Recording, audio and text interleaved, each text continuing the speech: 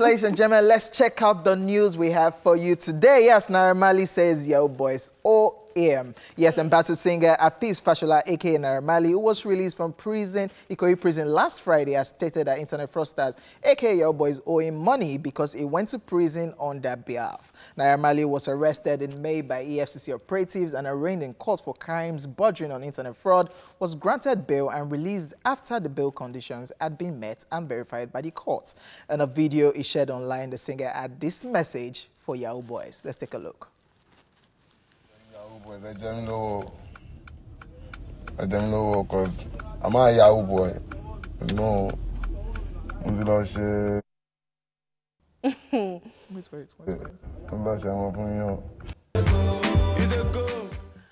Okay. Yeah, so Naira Marley is not done talking about Yahoo boys. Yeah, and you know how people were referring to him as a legend, taking the fall for people on the streets and everything. It's just very weird that he's now asking for compensation, because that's what it looks like. I don't know what to feel about that. So I think that this dude would not just learn, he would never learn. Can't he just be out of that place and keep quiet? Because from the comment section, people were like, my guy, are you not supposed to just not mention the word Yahoo again? Like, people were commenting on the post, like, my guy, don't say anything. Like, you went to this place because of this situation. Why are you not coming back on social media to be saying Yahoo boys deserves to pay you? So I feel like Naira Marley thinks that he didn't do anything wrong, and then maybe he was the scapegoat, which I actually feel he is. But what is happening? Let the courts decide. Okay, but what is actually happening is the fact that he doesn't feel like, you know, he should have been the only one or whatever it is. He feels like maybe every other person should have joined him in his punishment. So he's like, I've taken one for the team. But I don't know what that is about. Like, it's the one I agree with you on is the fact that he doesn't even know that he's done anything wrong. Because, you see, there are so many people who do stuff like this and then they don't even know that they have done anything social media wrong. And because he does not feel that way, he would continue to do this. So I'm just wondering, okay, well. All right, so still on the issue of fraud, Nigerian rapper Falz has reaffirmed his resolve to continue condemning social vices in his song, noting that cybercrime has given Nigerians a very horrible name in the international community. Now, Falz added that the act is destroying a lot of youths who feel it's the only option because there are people out there actually putting in efforts and struggling to make it by doing legitimate stuff and not just by taking from someone else. Yeah, Falz, of course, I love the way he's very vocal about cybercrime. And it's a thing. I don't know if you know that recently Nigerian students are temporarily not allowed visas to study in the United States of America. That's a recent development about yesterday or 2 days ago. Now this is somebody who is passionate about learning, wants to explore, and then you're restricting. Now, I'm not blaming the United States, but you can't blame them. The Nigerians, we don't have good images. And I do hope that these dudes will learn from this. They would hear this and they will stop it, because a lot of people justify it. I know people who have come all out to say that, we're not even a part of this, and they have discouraged people from doing it. Yeah. Especially Falz. He keeps talking about this. Yes. But then the thing is, you know, whenever people come out to say what you've just said, that people are being denied visas and all that, and that our image out there is not good, they don't even want to listen. They keep saying it as if you're owing them something of some sort. Like, as Naira Marley said when he started the whole thing, saying that we were slaves and that we are collecting what belongs to us. You know, I don't know where that mentality came from. And I hope that it will just be gone forever. I don't know who would wash the mindset of Nigerians. All right, moving on. Ruggedman attacked in London, and our rapper Ruggedman has opened up about being a victim of recent attack. The veteran rapper was attacked at a restaurant in London, and although the event of things are still sketchy, web users have suggested that it had to do with the Ruggedman versus Yahoo Boys saga, in which the rapper was threatened with a thorough beating for speaking against the menace a few months ago. Not to worry though, Ruggedy Baba also shared on Instagram that he is safe, and he had the London Metropolitan Police to thank for their swift response. So back to this same issue of, you know, Nigerians who speak out, look at the kind of reactions they get. Now, I saw in the comment section, someone actually said that they think it's a publicity stunt. Let's check out this clip. Let's check out this clip of Ruggedman.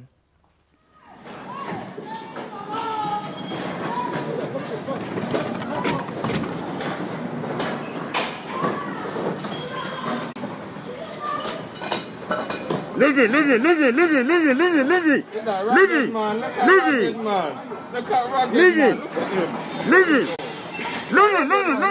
Look it. He wants to come to London.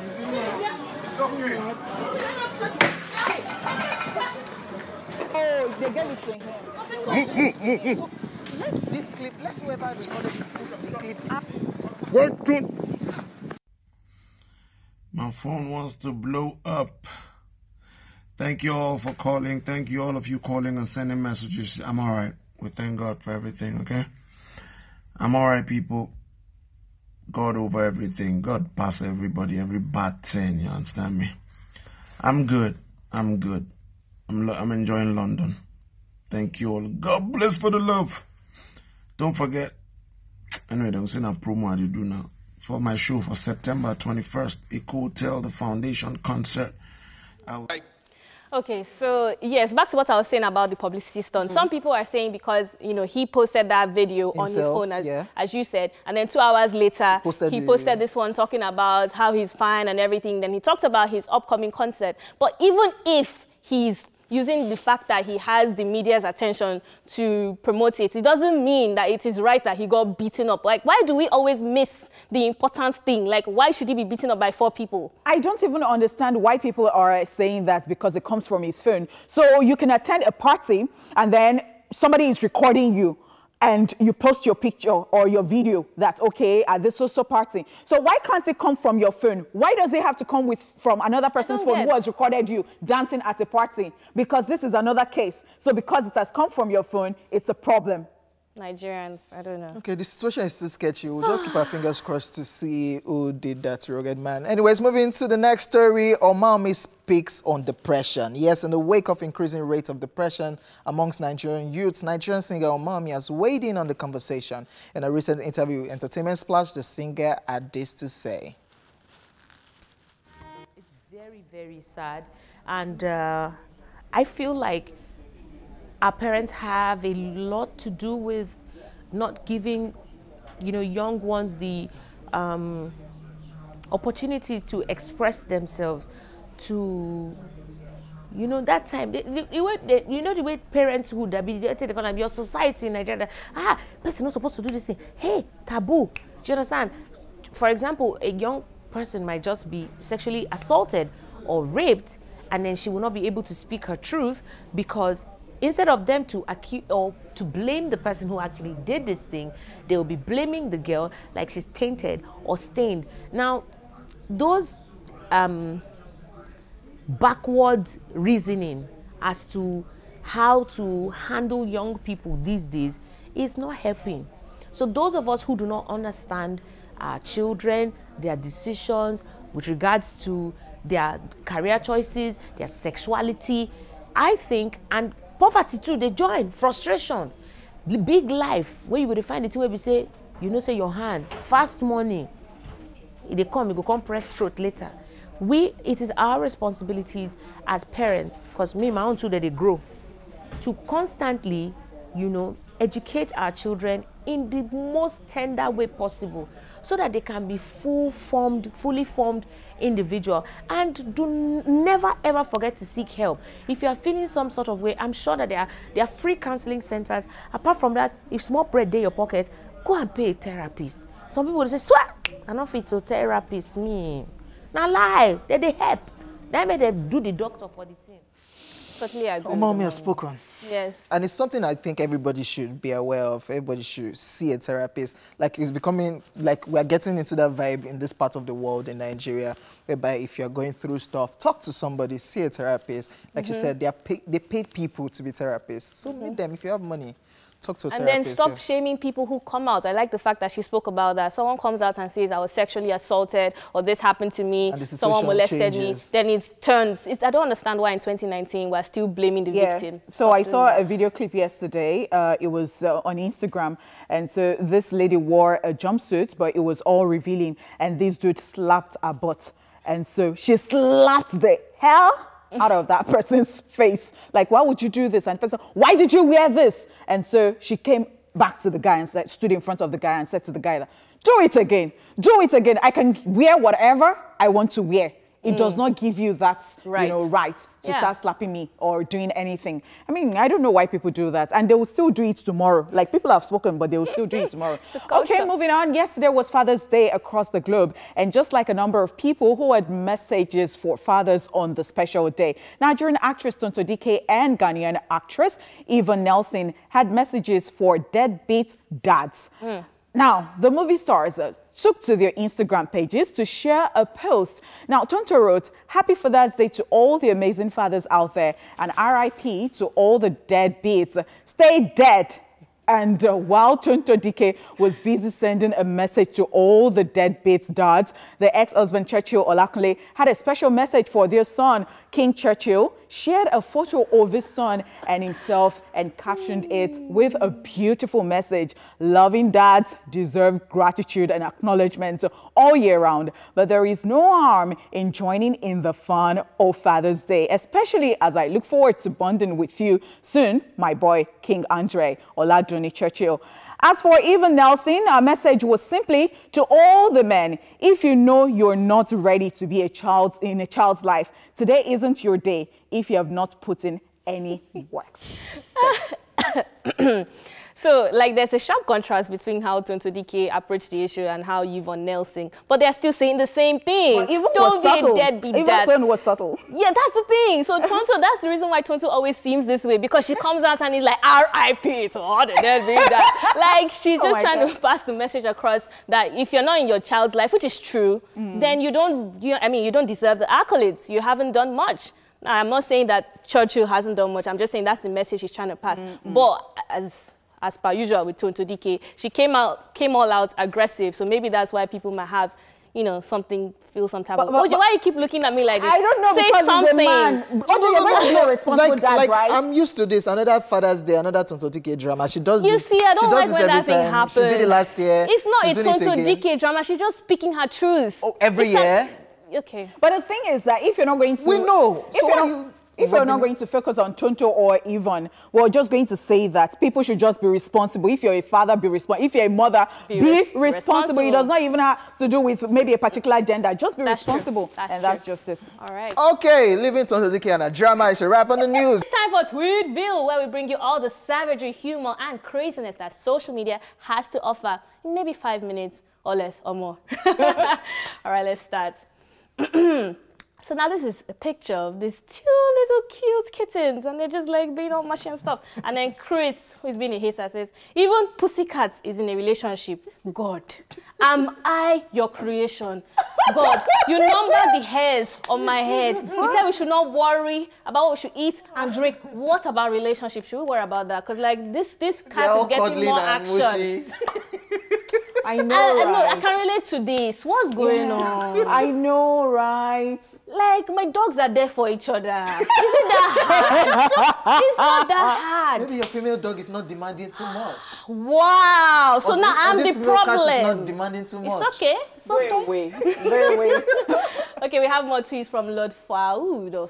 And he says, "My mom spends a lot of time watching YouTube videos. So one day I told her, 'Mommy, you're wasting data.' And she replied, 'You're the one who is broke.'" Oh, shit! It's not my problem. In Jesus' name, amen. Oh, wow. But Nigerian parents will add, "in Jesus' name." But look, I don't think it's the guy that's even buying data for the mom. No. But to be honest, he's on a different level. Like, don't you remember the times when we used to do midnight call? Free midnight call. At that time, we felt like when you just got out of high school or something. Think about it now. You want to lose sleep because you don't want to pay for call credits. Like, we're past that now. We're past that. You know what we're talking about. All right, moving on to more tweets. Okay, so he said, "I had 120 in JAM, so I walked up to my neighbor who is in the university to ask if there's hope. And then this is me speaking, and he says, 'Bro, is there any poly I can put in for with this my score?' And my neighbor said, 'Sure.' And I said, 'Which poly?' I said, 'Poly bag.'" Poly bag. Yeah. No, this is not fair. But no, this is fair. Why did you score 120 in JAM? I think when you get a stern response like this, you go back to think about your life. And so you will read, you will dust your books. Is Polyjam cut off now 150 that year? Not that year, this year. It's just recently that they have reduced all the scores. And I think it's now about 160 to get into university. What do you want? What do you actually want? No, this neighbor is wicked. Poly bag. Ah, okay. Yeah, you have to hear the truth sometimes. Read. Yes, read. All right, let's move on to more. Is that to read? Don't listen to Ojo. Don't listen to him at all. Okay, this is from Uche. And she says, this guy just stopped a babe in my front and asked her for her account number. He said, she deserves money for being so beautiful. I feel like he's an Igbo man. You deserve money for being too beautiful. I like it. And then the man legit transferred money to her. He didn't even need to ask for a phone number. She gave him. Up your game, Kings. OJ, so, but we've done something like this before. Hey. What is that? It wasn't money. 1K credit. But me, it has happened to me before. That, yeah. Tell us. My first place of work. Yeah. So I was working then. So I had this ex who was still very much in love with me. And so my boyfriend forgot my birthday. But my ex remembered and called me 12 midnight. And so this guy just came randomly one day and said, this your hairstyle is so beautiful. You are looking good. And so he gave me money. He said, how much did you make the hair? And just gave me the money. And so, what happened afterwards? That's nothing. I'm just telling you that they are still good. I said no, nothing. Nothing. So that's your ex, right? This is a random guy. So but then you know my ex would have said, I don't have anything to do with her any longer. It's so sweet. Just imagine this. Like, hey babe, how are you? Can I get your number? No, I don't give up my phone number. Not your phone number. Your account number. Like please, randomly, people should be doing this. I want it. Okay. Okay, everybody will go broke. All right, moving on. So a wife told her husband, after you finish watering the plants, we need to talk about something I saw on your mobile phone.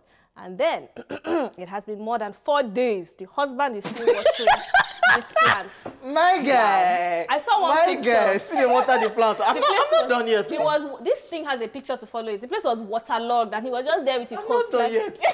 They need water. It needs some water. You cannot check my phone. Stop cheating now.